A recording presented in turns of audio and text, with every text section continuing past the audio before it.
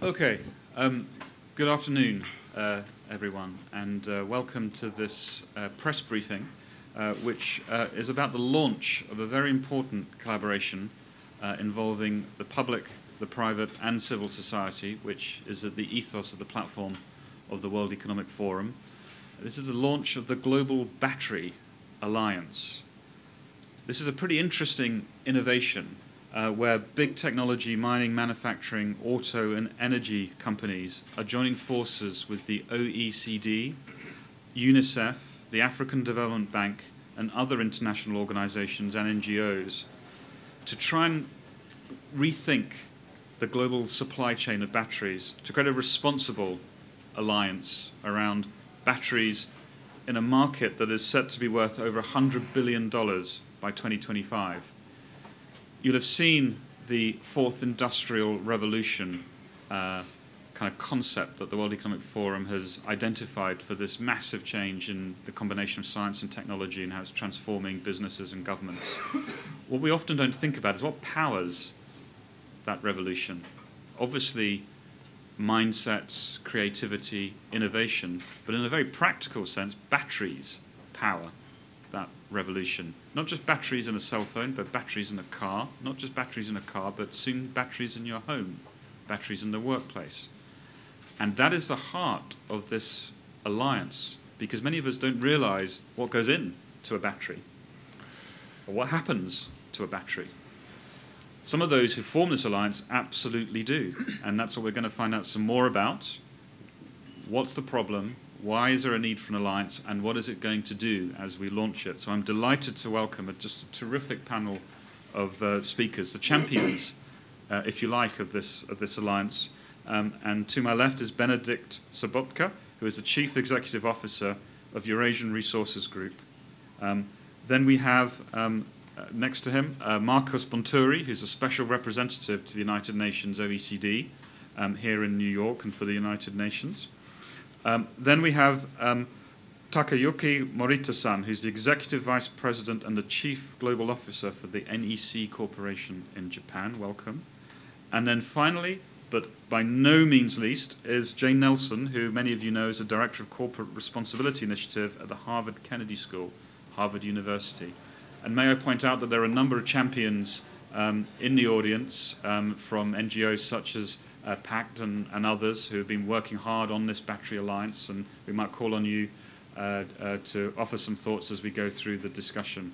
But first of all, Benedikt, if I can turn to you as someone who I remember almost perhaps a year or so ago I was at the World Economic Forum and said, you know what, I think we have a pretty important issue that requires much more attention and perhaps the building of a new kind of collaboration to help solve some of the problems. And if I may say so, under your leadership and your astute knowledge of how to build collaborations in this space, we are now here today with a pretty wide-ranging alliance for global battery improvement. So perhaps you could tell us, sir, what is the problem as far as you see it, and what are you hoping that this new alliance will achieve? Thank you, Dominic. You're giving me far too much credit for the alliance. After all, this is an alliance of the World Economic Forum, which we thought is probably the platform best suited for being successful. This is a topic I'm incredibly passionate about and have been for several years. We all use batteries in our daily life, and I think, Dominic, you've put that very rightly, and we're going to use them more and more. But no one really knows what goes into those batteries. We know because we're one of the largest producers of cobalt. Cobalt is a product that goes into your battery because it's very energy intense, very dense. It keeps a lot of energy.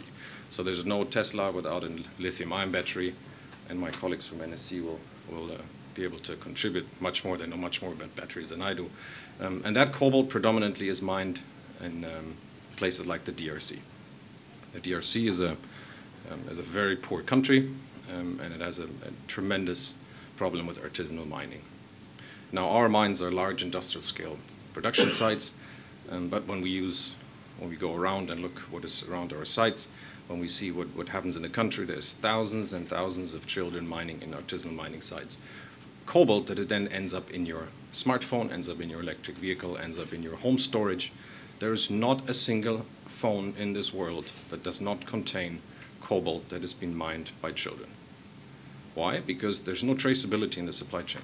The product gets mined, it gets sent then to converters in Asia, mainly in China, where all the materials blend in with different products from different parts of the world, and it ends up in a battery. So it's actually completely impossible at this point to be 100% certain that no children has been involved in mining this material. So for me, this is a very important point, because I see it every day. I mean, I go to the DRC as part of my job. We have 15,000 people in the country. I go on a regular basis, and I see it. You fly over these sites, and you see thousands of people digging with their bare hands in the dirt. And cobalt is not a mineral that you want to touch, particularly if you're 4 years old. I think there have been some reports out and videos been taken. I think Sky News did an excellent report about where the children are used in the mines. It's terrible. I mean, how can the electrification, the revolution that is taking place today in the space of batteries, how can that be based on child labor? How can the 21st, 22nd century technology be based on 19th century work practices? It's something that needs to stop. So for me, this is a topic that really goes to my heart. For us, we try to do a lot. On the ground, we sponsor schools for about 9,500 children. We've just signed a 3-year agreement with to support the Good Shepherd Sisters that work around artisanal mines, and how women and children in particular, and female and girls, are treated in those artisanal mining sites. But we're just one company in that whole space. So how do you bring all these players in the supply chain together? You have to bring both the public and the private sector together. This problem is too big for all of us alone. So we have to come together. And what is exciting about this, because it actually goes from the whole value chain. It goes from the people that, like us, we produce metal from the ground. It goes to the converters, the manufacturers in Asia and China and Europe. It then ends up in your end customer's product that we all touch every single day when we wake up. The first thing we do in the morning, I mean, I do it, I guess you all do it, you touch your mobile phone, right? Which means you are touching a product that has gone through all this massive supply chain. And so it touches our lives, and it will touch more and more for the next decades. It's going to be incredibly important. So this value chain approach, and then the best platform to use is we agree. I mean, the World Economic Forum has done an incredible job in bringing together a first coalition. I remember in the beginning of 2016 at Davos 16, we had this perfect time, and sometimes the stars are just aligned, right? We had Amnesty International coming up with a report saying that 60,000 children are working in the cobalt supply chain in the DRC. 60,000 children. That's incredible. And of course, that brought a lot of momentum. Suddenly, the companies downstream in the value chain, and the colleagues from BASF and EC, they know what I'm talking about. They suddenly got more aware of the problem, and something has to be done about it. So the stars were aligned for this to be successful. I'm incredibly excited that we've got this group together here, that we've got this formal announcement. And I would like to see the entire industry, from the miners to the end users of the product, to be involved in this and to make it a success and to make real impact on the ground for the children that are involved in the supply chain of cobalt, but also battery materials in general. Thank you. Benedict, thank you, and thank you for your leadership in this space. And I think you kind of sketched out pretty much the vision there, which is not a one company issue. This is a global supply chain, hundreds of billions of dollars, which is set to grow enormously over the coming decades, but with roots in, as you very eloquently put, a sort of 19th century start point. It can't work. That feels such a sort of disjunct when we hear about technologies and fast-moving connectivity. In terms of this supply chain and the battery value chain, if we look at how that connects together, and maybe from the industries in DRC and the challenges of cobalt, if we move to the electronics and energy storage industry, Takayuki Morita-san from NEC Corporation, you are a large energy storage business. You know, batteries are an important enabler to what you do, and demand for energy storage is growing so strongly. How are you linked to what Benedict just set out, and why are you part of this alliance, and what do you want to see happen from such a collaboration? NEC has been involved in this development, and since its early days, and we see the great potential of this technology.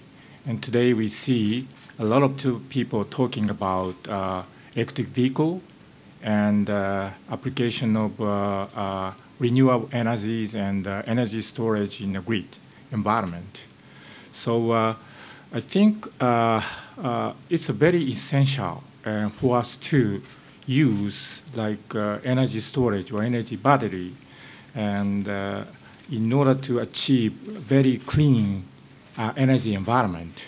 So I think we need to build up like a very healthy development or environment, and which assure the very healthy and circular economy around this. So I don't think any single company can achieve these objectives. We really need to revisit the current regulatory environment and standardization and also business model. And in order to realize all the things, we really need the collaborations between public and private, and to harmonize and all the things and face the difficulties and also the opportunities. I see the opportunities in front of us. In order to capture these opportunities, we really need to build up this type of collaborations. Thank you, Morita-san. I mean, what is so interesting is we often think of new green energy, renewable energy as clean, as the sort of future away from the dirty fossil of the past. But the illustration here is that there are things that need to be cleaned up in the clean energy revolution. The battery, the storage process perhaps hasn't, got to itself in the same way that some of the more radical technologies have, that we still have this footprint that goes through the supply chain. And not only that, from what I understand as well, in terms of the disposal of batteries, a lot of e-waste and a lot of battery waste, and all of those minerals and chemicals in batteries are not so good leaching out into the ground afterwards. So there's a whole supply chain problem. Do you see, Morita-san, that there are many Japanese companies and interest from others in the ecosystem of industry in Japan that are also aware of and keen to engage in this issue? Yes. We watched these opportunities, and since early days, especially in the case of lithium-ion batteries, different from the acid and others, it lasts long. Mm-hmm. And normally it lasts 10 years, or some cases it lasts 20, 30 years. So we really need to think out how we can reuse or refurbish and remodeling those type of things. And so many industries and people and colleagues are thinking about those type of things. But in order to accelerate these things, we really need to review the current regulatory environment, and also sometimes we need some incentive with which people can be encouraged or motivated and to grow their initiatives. That's, I think, what we really need to do. Thank you. It's fascinating that the lithium battery, we said 20 years or something, it lasts a long time. Yes. And yet you've probably seen, ladies and gentlemen, there's research that suggests, at least in the United States, that on average a smartphone is kind of used for about a couple of years, 24 months, 2 years, and then discarded. So this contradiction between how long the battery would last having been disposed of versus how quickly we are turning around our use of these appliances is something to be thought through very carefully. Now, you've mentioned several times there about policy, incentives, regulatory environment, and I think that gets to the heart of the vision of this as being a public and private partnership. We have many other industries involved. Obviously, we have colleagues from BASF and others who are here and championing this. But if I can turn to Marcus Bonturi, you are one of the leadership group of the OECD, and one would expect perhaps a resistance to be engaged in alliance, and in fact, the firm law of regulation to be put in place. So, how interesting is it to be involved in an alliance with some of these companies who are struggling with these issues? It seems confusing. It might be that you would be one of those who'd be regulating to stop it. Yeah, here we are in what seems like a very interesting and substantive collaboration. Absolutely.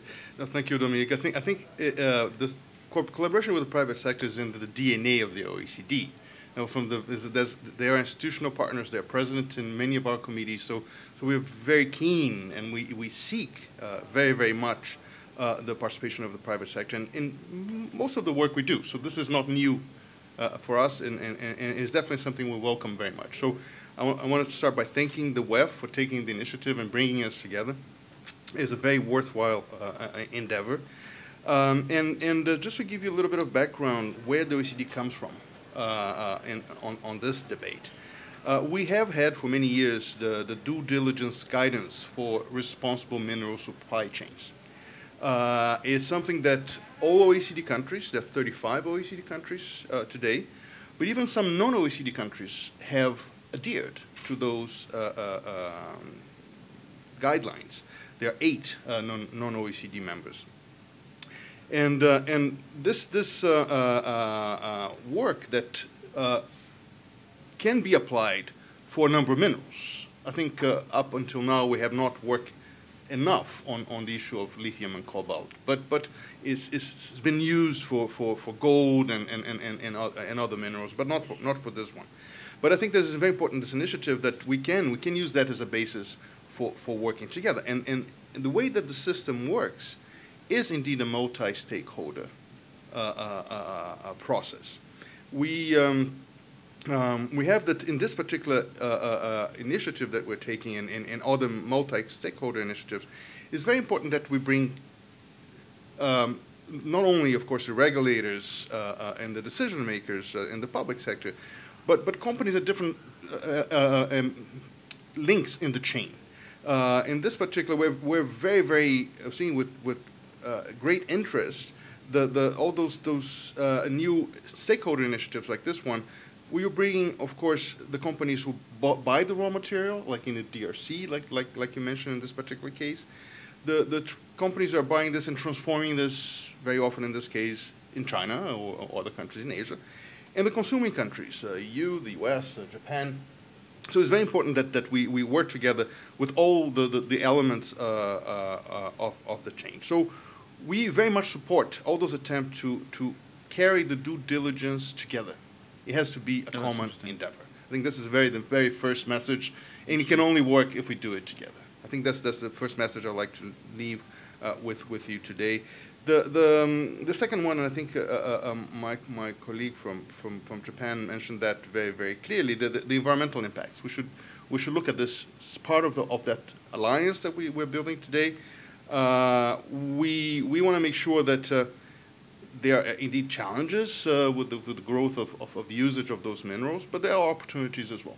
And from the OECD side, we're very interested to work with you to better understand how we can make and help countries make the policy frameworks conducive to investment in the new capacity to treat the end of life products. So we're very interested to have the dialogue with you so we can better advise our member governments on how to build that policy framework that is indeed conducive to I'll say innovation in that area. And then finally, the issue of extended producer responsibility is something that I would like to put on the table as well. We need to look at it as an established principle on environmental policy. It's been around with us for almost 30 years. So again, it's something that we also can only work if we have all the main stakeholders at the table. And again, this initiative is exactly what we need. And I'd like to thank you very, very much from our point of view to have brought us together. Marcus, thank you very much. And for those of you listening, you can see how deliciously interesting these things are when you have people who come at this from a policy perspective and people who come at this from a business perspective, and how language is different, how viewpoints are different, but how there's a common goal attached. And this idea, which I thought was very nice that you said about actually, we cannot do this alone. A policy maker can't make policy in vacuum without understanding some of the real challenges across the supply chain, particularly given how much the innovation is moving so fast. Absolutely. But nor can any of those work without some of the understanding from the ground, particularly from civil society groups or those who are really working on some of the very kind of particular issues which really need to be understood in quite some depth. And so this alliance that brings together the civil society, the policymaker, and companies along these global value chains, although it's hard to do, it sounds like from your perspective, sir, at OECD, this is the thing we must do. Absolutely. Fascinating. Fascinating. Now, Jane Nelson of Harvard Kennedy School, you are not part of this alliance yet.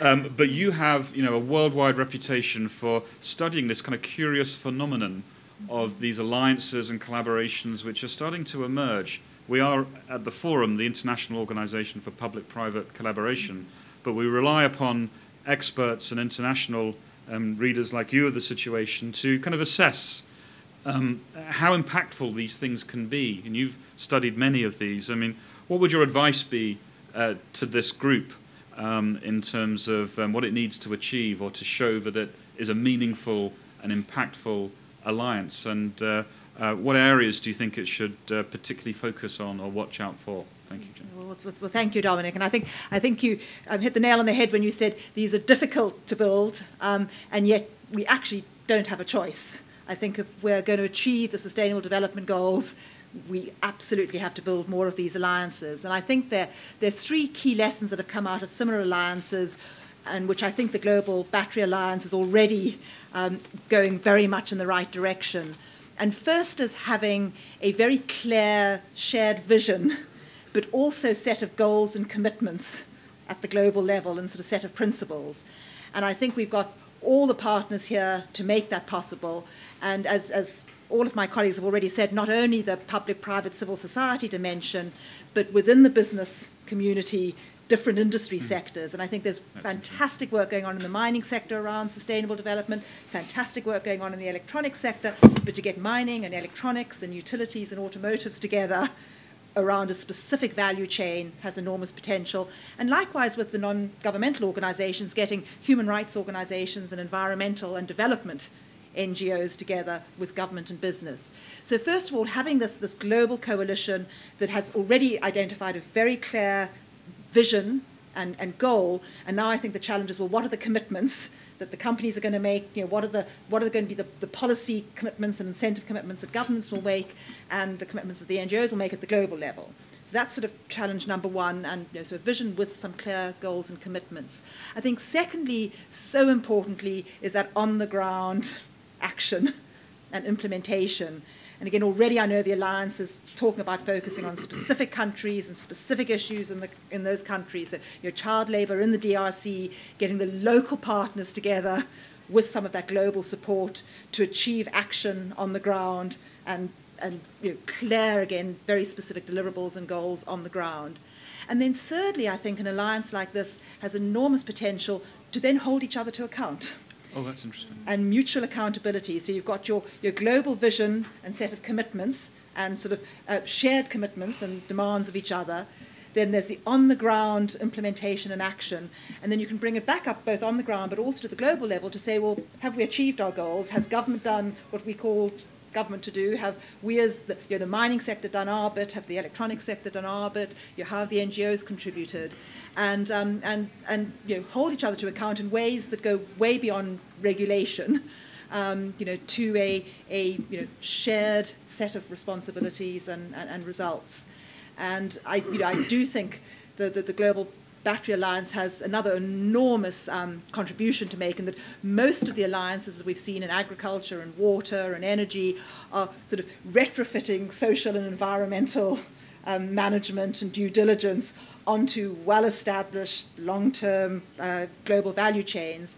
And the battery value chain, obviously, it's been around for a long time, but all the dramatic new innovations that are happening, the new technologies which are going to be truly transformative, to actually embed a strong commitment to social and environmental and good governance issues at the outset of this massive growth in a global value chain, I think has enormous potential. And as Benedict and several other colleagues also said, it's not just about doing no harm on the ground, but how can we ensure that there are livelihoods for artisanal miners, for various people along the value chain, people doing recycling, so at both ends of the value chain, where there are opportunities to be not only more sustainable and innovative, but also more inclusive of low-income producers, consumers, and end users. Thank you. So insightful. I mean, this idea of intentionality to an alliance, you can't just have an alliance, it's got to do something Absolutely. with a specific goal by a specific time. And when you were talking about mutual accountability, I noticed that all of our panel and many in the audience were all writing that down. It's exactly that sort of construct which I think will create a vibrant scene. In terms of this practical action, it might be for some of us, it might be a bit abstract. So what is, there's a bunch of companies and organizations and international people. What does it do? Well, for those of you who ever try to construct a project that is meaningful, the ability to bring together different actors to kind of then focus in on an issue and raise the resources and get something done, but be part of a broader movement so that it's not just in one place, it could happen again and again and again.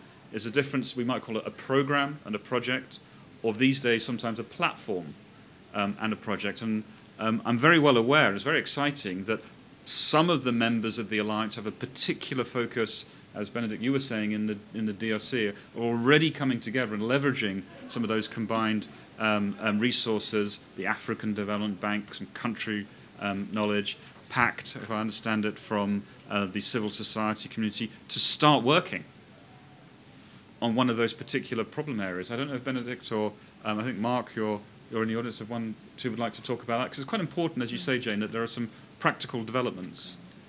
Yeah, I would imagine there's in the room here, and there's no disagreement about the why, right? We have got to fix the problem. We're still debating a little bit about the what and what the targets are and what the commitments are going to be, and they're going to be tangible, and they need to be hard financial commitments as well, because no money, no honey, as they say. So there's no money you spend on the ground, you will never create alternative livelihoods. And that's just a fact of life. But the how, I think, is the very important part, is how do we now translate sustainable development goals, translate the great why that we all agree on, how do we translate that into impact on the ground? So how do we deploy funds in countries like the DRC? How do we get children to school? How do we create alternative livelihoods for their parents so they don't have to go to the mines? How do we bring a long-term, and it's an interesting anecdote actually, the schools we have, 9,500 students, it costs us less than $10 million to do that. Right? That's probably the profit of one of the big electronics company per minute. I'm exaggerating now, but it's not a huge amount of money required to fix these issues. But you have to do it in an environment that is very challenging, right? And it's very difficult to deploy funds in countries that are struggling. And I think that's where organizations, NGOs that have a foot on the ground, the pacts, the Good Shepherd Sisters, UNICEF, they've got infrastructure on the ground, combined with our infrastructure. Obviously, we build roads, we build power plants, infrastructure that you need then to go and deploy these initiatives, where they have to work together. And at the moment, it's still very much piecemeal. We do small things and we do small of the bigger things together, but it's not coordinated.